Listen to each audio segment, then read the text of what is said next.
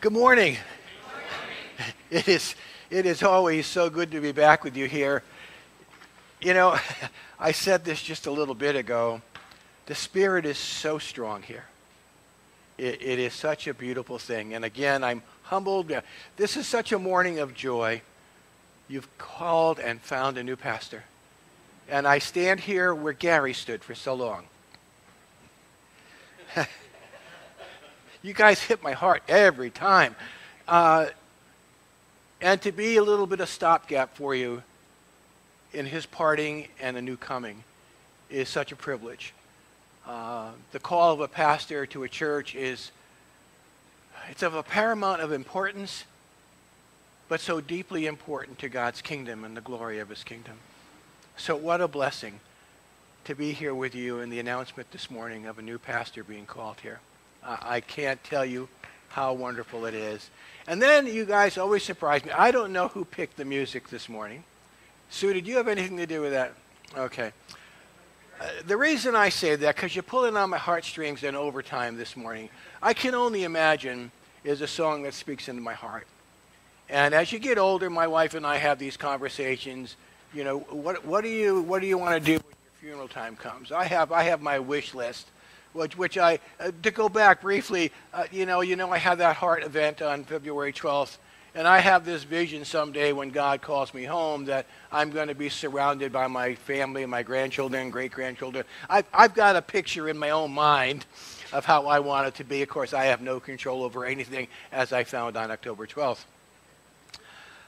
But when we do have time to talk about what our wishes are, what our favorite scriptures are, what our favorite hymns, I Can Only Imagine is one of mine. Because when I hear that song, I can only imagine. And it touches me to my core. So thanks for that, because the tears were rolling down the side of my face, and as I'm singing along with that song, I'm thinking, why? But maybe it's because we can only imagine. And that's a good thing, because God gave us imagination. Let us open with prayer. May the words of my mouth and the meditation of my heart be pleasing in your sight, Lord, my rock, my redeemer. Be with us this morning, Lord, as we examine the life of Paul. Amen. Now, I've got to be honest about this. What's happening in my life, because you guys have affected my life. I just want you to know that. And it was the last time I was here, the last 2 weeks, we were in the book of Philippians, that very large book of 4 pages. But I had this epiphany as I was preparing it that, well, who is Paul? We know little tidbits about him as we read all of his writings. But all of a sudden, that boyish curiosity of mine that is now coming back in my 70s, I don't know where it went for a while, but it's like, little anybody that has had a son or every man in the church. Why? Well, that's what I wanted to know about Paul. Why? And so I began the research, and I'm not done, and I plan over the next 3 weeks that I'll be here with you to look into the life of Paul and to see who he was and who he became. And I hope, I'm reading 2 books at the same time, because every time I turn a page, you go, oh, that's not what I thought. That's not what I imagined. It was Paul, the apostle. Let's read Acts 9, verses 1 through 19. Then I'll get into my lesson. Meanwhile, Saul was breathing out murderous threats against the Lord's disciples. He went to the high priest and asked for letters to the synagogues in Damascus, so that if he found any there that belonged to the way-meeting followers of Jesus Christ, whether men or women, he might take them as prisoners to Jerusalem. As he neared Damascus on the journey, suddenly a light from heaven flashed around him. He fell to the ground and heard a voice say to him, Saul, Saul, Lord, Saul, I'm Jesus, who you are persecuting. He replied. Now, can you imagine just for a minute? Now, you got to get into the mind of Saul. God all of a sudden is speaking to him on this road to Damascus suddenly, without any preparation, without any warning. He wasn't in prayer speaking to God. It just, bam, it just happened. And you have to understand the heart of Saul on this journey. He was really angry. He was vengeful. He was a very angry man. doesn't sound like the Apostle Paul that we've come to know. And I can imagine Paul saying, if it was modern times, I think you have the wrong number. Who did you want? And who are you that's calling me? In verse 6, now get up and go into the city. Right away he gets a command, and you will be told what you must do. This is probably the greatest conversion in Scripture, especially when you go back, which we will shortly, to see about Paul's conversion. The men traveling with Saul stood there speechless, so they heard the sound but did not see anyone. Saul got up from the ground, and when he opened his eyes, he could see nothing. So they led him by the hand into Damascus. For 3 days he was blind and did not eat or drink anything. Again, I want to try to get into the mind of Saul. And think about it, and we've all been blind at some point to something where you just can't see what's right in front of you when the answer is there. What was he thinking? Jesus had spoken to him. Why? He's now blinded, being led by others. Why? You have to realize Saul, a young man, is used to being in charge. We'll get into his history in just a minute. But during this period of blindness, was he reflecting? Was he looking back? Was he wondering, starting to question himself? In Damascus, there was a disciple named Ananias. The Lord called to him in a vision. Ananias, yes, Lord, he answered. The Lord told him, go to the house of Judas on Straight Street and ask for a man named Tarsus named Saul, for he is praying. In a vision, he was seeing a man. Named Ananias come place his hands on and restore his sight. Lord, Ananias answered. And I love this because Saul had a reputation.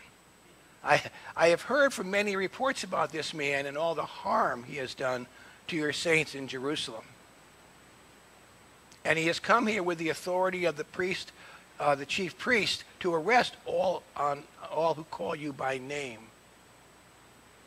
But the Lord said to Ananias, go. I love this.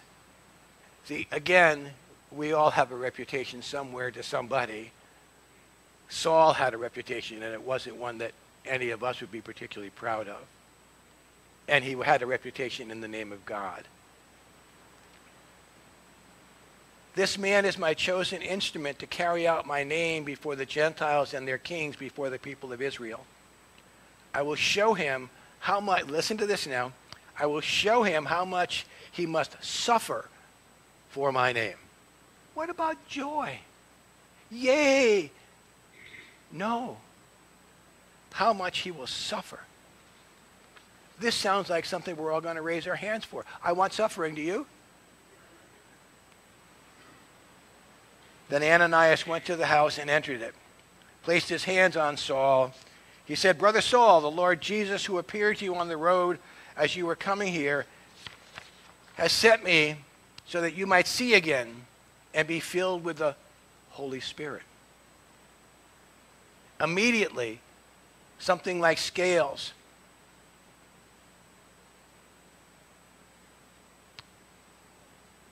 came off his face, and he was baptized. And after taking some food, he regained his strength. That was a spiritual birth. You might say that he was born again at that moment. Now we're going to look at Saul. Perhaps most of you, like I did, we tend to put people on places that they probably don't belong, that we admire. Let's look at what Paul has given us. He gave us both of the letters to the Corinthians. He wrote Romans, which Charles Swindoll refers to as the Magna Carta of Christian life. Paul also wrote the letter to the Galatians, encouraging them and us to live and with the freedom of God God's grace that he provides for us. He also brought the prison epistles. We find often that Paul is writing these beautiful letters to us while he's incarcerated. Now, I've been as a chaplain in jail cells, and our jail cells are really nice compared to what Paul was probably in. But it's almost hard for me to imagine, even the ones that we have at our police department, feeling inspired while sitting there. They're not a place of comfort or warmth. But yet Paul did some of his most beautiful writings while he was incarcerated.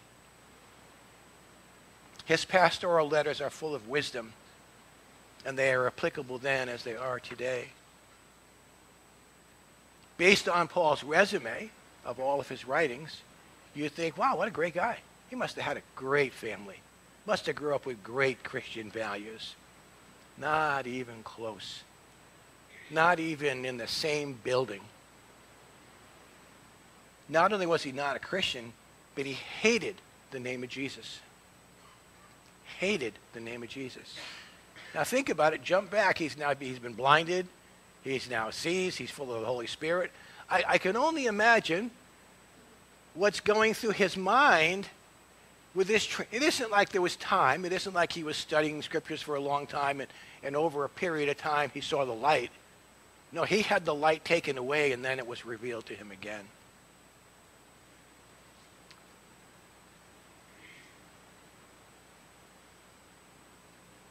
He hated Christians. But we must be able to see the absolute darkness that he came from to be able to appreciate his transformation from Saul into Paul. We don't see in this journey the brilliant law student sitting at the feet of Gamaliel, the elder, or Rabban Gamaliel, who was the head Sanhedrin, which was part of the Jewish Council of 70 that ruled over the affairs of Judaism. We first see a young Saul being witness to the brutal murder of Stephen, I'm sorry. See, I got Daniel in my mind. And in Acts 7:58, they dragged him out of the city and began to stone him. Meanwhile, witnesses laid their coats at the feet of a young man named Saul.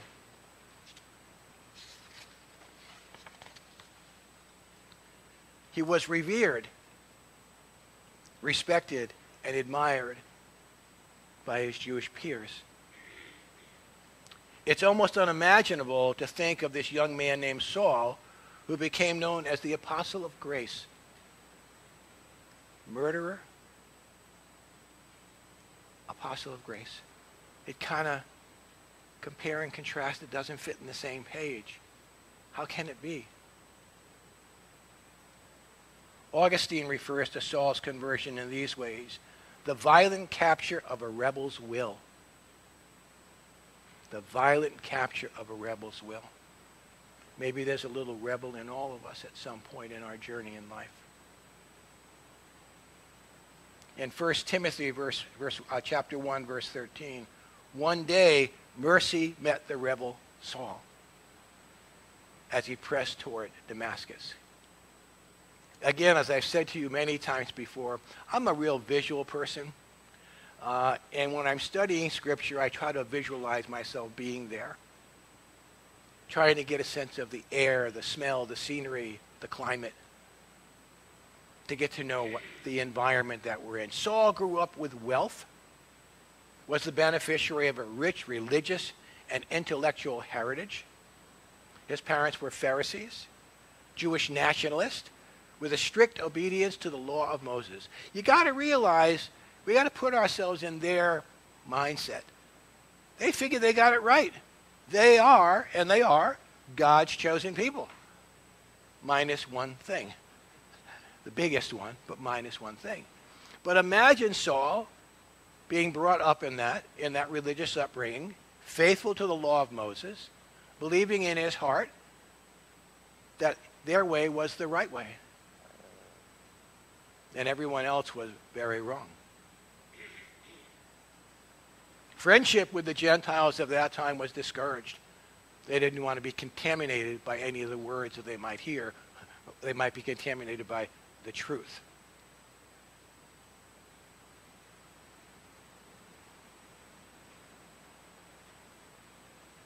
Friendship with Gentiles, again, was discouraged. John Pollock, the author, this is the other book that I'm reading, The Apostle, A Life of Paul, describes the early life of Saul in these words. They looked to Jerusalem as Islam looks to Mecca. Their privilege as free men of Taurus and Roman citizens were nothing too high of an honor of being Israelites. The people of promise, to whom all alone the living God had revealed his glory. So they believed, and you can almost, as you get behind the scenes in Paul's life, you can almost understand, well, I don't understand the hate part or the vengeance part. That I don't, and I don't know as I'll ever wrap my brain around it. Maybe I'll come across some book at some point that'll explain the need to kill others in your God's name. But that was the case.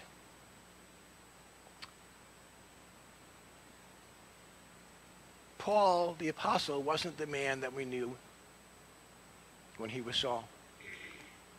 We're going to find over the next 2 weeks, we're going to dig a little deeper into this man.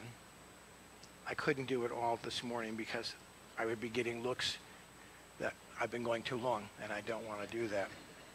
And sometimes we can do that. God has put it on my heart to look at the disciples. I will probably spend the next several months. My pastor was just raising his eyebrows at me. We were talking about this. He's got a book that he's got to dig out for me. But as I'm curious, and I hope you all are curious, we read Scripture. We know it's about Jesus. We know it's heading us in one direction. We can only imagine one day what it'll be. All of that's great. But at this age, at 76-year-old, I got 76 years of age, I have this boyish curiosity again. Well, who and why? Who was Paul? Who were the apostles? So I'm in the early stages of this. Maybe I'll be back again to share at some point other aspects. I know my church is bracing for the 12 disciples. It'll take me months and months and months of research and reading to find out. But I'm curious about who the men and women were that served our Lord and Savior. Because I want to get a peek at their hearts. When we accept Christ into our hearts, then his love abounds through us. You know, back on February 12th when I had my emergency heart surgery that I didn't prepare for, I didn't want, I didn't even know I had a heart condition. Did not know. And like Saul, my life changed like that. Just like that. And things happened in a way that I could never anticipate. I didn't like it. I didn't want it. I wasn't prepared for it. And our whole life was changed. Too bad, Joe. You know, as I shared with you that day, because you were my test baby, if you will, when I shared my experience that day and Isaiah 41, 10 and 11, I believe it is. God spoke to my heart. Well, a lot has happened to me, and I want to share this with you because you've been part of this journey with me. I got my certificate when I graduated from cardiac rehab, and I got a red bottle of that's for your heart health. First thing I did is I dropped it and broke it. I was at the gym. At least I was where I was supposed to be. But God has used my health, my heart, to help others. So when I graduated from class, I said to the head instructor, I said, you know, there's something missing here. Well, I have to jump back another half a page as well. I received an award some months ago that I'm still today incredibly humbled about. And I was 2 weeks to finishing my cardiac rehab class, and it was all over the newspaper, and I was even more embarrassed by that. But prior to that, in my cardiac rehab class, I was just Joe. I was just another member of the class. I liked that, just being Joe. And then I got to class that morning, and two men came up to me. So you're a chaplain? And I lost my identity as Joe, and then I became their chaplain. I became the God guy. So when I finished the class, what spoke to me was that all of these men and one woman in my class almost or could have died. And they were wrestling with life and death. And they were left with the, I almost, but I didn't. And the question, well, and now what? So God spoke into my heart and said, and they used to have at L&M, they used to have another course after, or class after this one, where people could sit and converse about their experience. Well, they canceled it because of COVID. COVID took a lot from us as a people in every community across the world. So God put it on my heart, because I just got stupid on my forehead all the time, that maybe I should just put one together. So I did. I presented it to the senior center of my community, and the assistant director said, "This is a really good idea, Chaplain. You'll facilitate it, right?" Okay. Then they submitted it to Yale. They thought, really good idea. Now my cardiologist said, "We'll refer patients over to your class." I'm thinking, what did and why? But see, through my heart attack, my heart event, God has opened up the doors to help others. And as we'll see as we proceed in the next couple of weeks, how Paul's life changed on a given instant. He wasn't looking for it. He was very content being Saul, the Pharisee. Powerful, rich, wealthy. Another little tidbit about his past. His mom died when he was 9. And I wonder, for anyone that has or knows, we all do know, what it's like being a single parent. And Saul lost his mother, and we know how important moms are in the lives of their children. Saul was only 9. So I don't know, because I haven't found it yet, how his mother's death affected him and his growth. See, it's an interesting thing when you start looking back at people and you want to turn a layer to find out, well, here's how you are over here, but all over here, what was Paul's journey like? And we're going to explore that in the next couple of weeks. Because the Apostle Paul that we know wasn't the Saul that we knew. He was very different. But was the very different part of him is what molded him into the man that God wanted him to be. Ananias, as we talked about earlier. Now, can you imagine, you're in a great relationship with God, Jesus, and God says to you, "I want you to bless this man that's persecuting my people." You want me to do what to who? God doesn't give us options when he calls us to serve him. I'm now teaching this class, and I had a gentleman come up to me at the end of the first. We had no way of knowing if anyone would come. Well, that's okay. You know, when God says if 2 or more are gathered, I only needed one other person besides myself, and I was a winner. The class was a success. But we had 5. And it blew me away. I'm still kind of in awe of it. And a gentleman came up to me this is so funny. It's in the town of Waterford. That's where I grew up. That's where I live. So the gentleman that comes up to me after, he says, "You don't remember me, do you?" There's a lot that I don't remember at 76. I might even forget your name in a minute if you turn away from me. He said, "We went to high school together. The last time I saw you was in 1966. And I thought, wow, we had a pretty big class, so wow. And he was so moved by, because I'm the God guy. You know, so I in this cardiac rehab class, Jesus is all through it.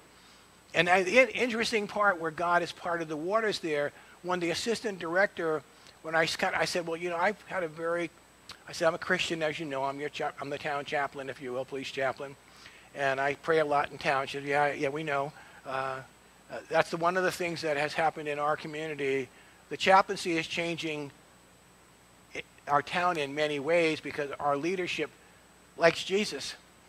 And they like to pray, so I get to pray at every event in town, and it's a pretty glorious thing to share God to everyone that I know. So I've incorporated that in my little curriculum for people to get well, and that's faith. So this gentleman walks up to me, his name is Brian, and he said, you know, it's nice to see you again. He said, this was awesome. I've had this just burning inside of me, questions about why. And he said, this is a place that we can just talk. And it's safe. That's the important thing. It's safe. I said, it is safe. You can share whatever you want. Then he says to me, but by chance, and he goes a little closer. He said, have you had prostate cancer? And I'm about this far. No. Because I know of a group of guys that you know, they're recovering from prostate cancer, and they need to talk about it. I said, okay. Now I'm kind of at a loss for words, which is hard for me. I said, oh, I'll see what I can do. So one of the people in my medical arsenal of people, I mentioned it to her, and she said, I know of a group. So when I see Brian next week, when we have our class again, I've got a group for him to go to. See, there's something about worship that we often don't think about. It brings us together for a common interest, and that's our Lord and Savior, Jesus Christ. The unity of the church is of paramount importance. And God uses us all in his own way through all of our trials for his glory. Our success belongs to him. So as we look again in the next couple of weeks, I'll wrap things up here. We're going to see more about Saul and who he was and how his environment around him molded him. But in spite of all that he appeared to be, he wasn't the man that God would have him be. You know, we make plans, and I've done that a lot. In fact, in writing some of my sermons, I got an idea. And I get 8 or 10 hours into it, and God goes, now let's do something new. I go, what? I'm getting to read some incredible books and from some incredible authors and pastors. I'm going to again quote, and I'll probably do this at the end of every lesson for the next couple of weeks. Because I've given you a little peek about who Saul was. He wasn't a very nice man. Murderous is the word that I can do. Reveling in the stoning death of Stephen and the harm to Christians. But yet Charles Swindoll says this: a man of grace and grit. He was a sensitive man to the needs of others. I thought he was a murderer. He had an affection for people. He demonstrated authenticity. And he was enthusiastically affirming. That was the Apostle Paul that he came to be, the Apostle Paul that we know. But next week we're going to turn pages back again, and we're going to see who he was. And maybe through who he was, we can see what God saw in him. Because remember what a beautiful writer Paul is. Well, when you look, he's highly educated. You know, we don't often think of people of that time. We don't often think of education as we think of it today. But Saul was a highly educated young man, brilliant. And God used that later on in Saul's life to write the beautiful letters that he did. But I didn't know that. You know, I wanted to know, was there a dirty Paul? And there was. But how that dirty Paul became the Apostle Paul is something for us to all behold. And within that, we see hope. We see hope. So again, I say, it's so good to see you all. I get so much joy here. You are all so important to the kingdom of God. And you know, I have a bunch of prayer buddies, and we've been praying for you here. And I didn't want to share the joy that Bob told me on the phone the other day that you had finally found a new pastor. God's timing is perfect. You know, mine is the best guess at that.